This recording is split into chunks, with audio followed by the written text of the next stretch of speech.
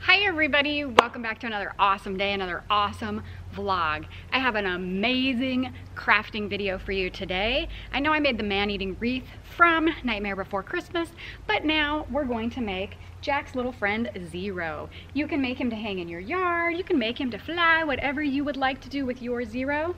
Let's get started.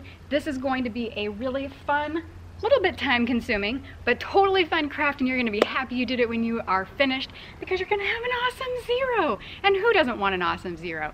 Let's get started.